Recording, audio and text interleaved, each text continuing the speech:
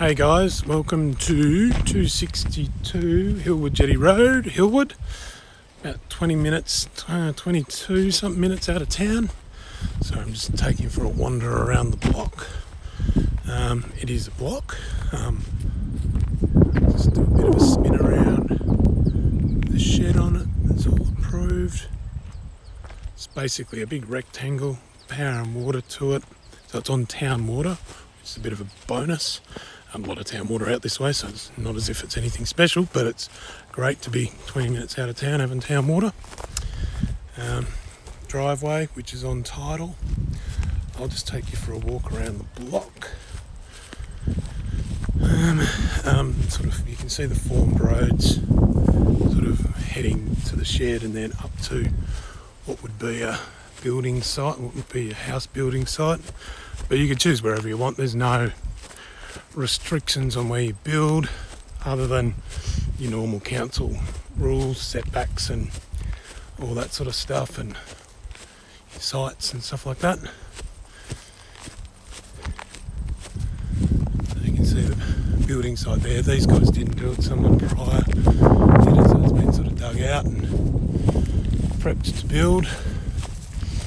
They were actually going to build above this and then have that space there is sort of where you garage and then step up to the house. Man, I'm not very fit. Anyway, just to give you a look at the view. Basically, near the block here now. And like I said, it's just one big rectangle. So that's pointing west, westerly aspect.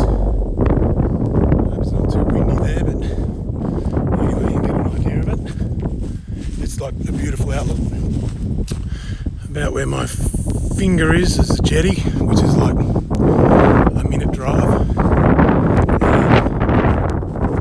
On this side, you can sort of see, be able to see the goalposts of the, yeah, you can just see in the distance there through the trees. If you zoom in the goalposts of the footy oval, go for a run whenever you want, go kick a goal. They're a good group over there.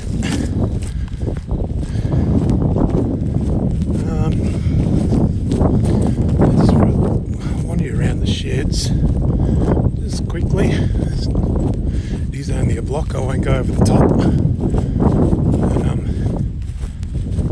So from a council perspective, I said at the start, this is just a shed / farm shed. It's got water to it and power to it. So you'd have to get all your approvals if you wanted to do something different.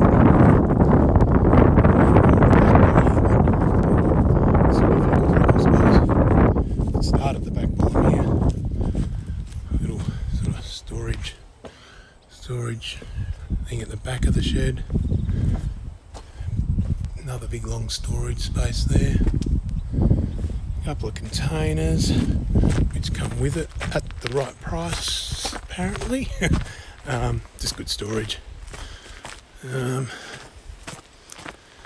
Water meter's just at the front gate too, which is good, it's all metered properly.